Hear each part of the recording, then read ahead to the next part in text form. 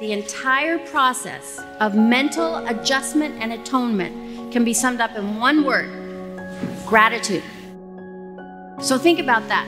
Because anytime we're upset, anytime we're frustrated, anytime we're feeling lack or limitation, it's because of something going on in our mind. So we need to adjust the way we're viewing it. We need to have a mental adjustment. And then atonement is letting go. Just release it. So whatever's frustrating you, you release the idea.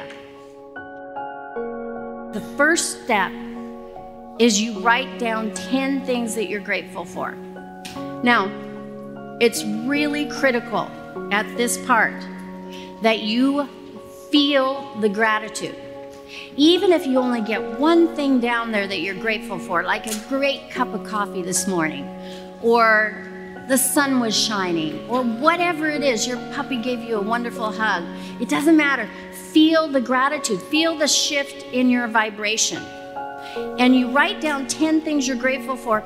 But listen here, this is the cool part, and this is how I use this all the time, is you can gratitude for something that is not yet manifest in your physical world.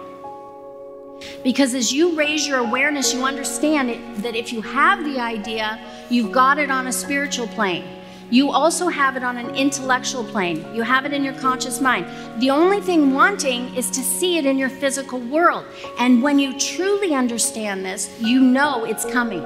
You know, so long as you don't let go of the idea, it has to manifest. And so you can be as grateful for that now as when it actually physically manifests. And the more you can do that and really believe it, the faster it will manifest. I hope you enjoyed this video. We put a lot of good information up here, and it causes everything in your life to get better. If you'd like us to notify you every time we put a new video up, hit subscribe and then turn on notification.